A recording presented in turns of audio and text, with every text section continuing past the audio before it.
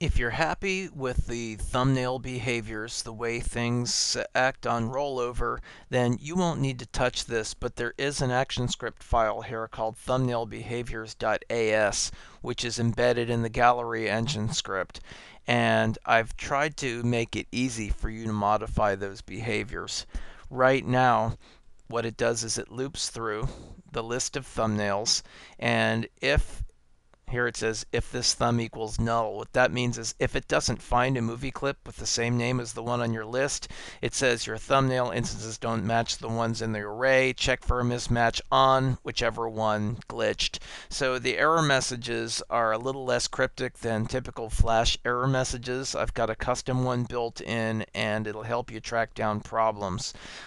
This thumb button mode equals true, show the hand cursor, and then what we do is we attach a listener to each button, over, out, and click. If you wanted other listeners, feel free to add them. And then here are the simple functions that handle that. On over, I have the alpha equals 0.5, which is 50%. If I wanted to change the scale X and scale Y, for example, have an image enlarge on mouse over, I could change that to evt.target.scale_x equals evt.target.scale_y equals 1.2, and then reset those to 1. Anything is possible, and all you have to do is evt.target is the target of the event. The event is the click, the out, or the over. So that's basically whichever button you clicked on, and then whichever property or properties you want to change, plug them in. So I've made it real easy here to customize the button behaviors.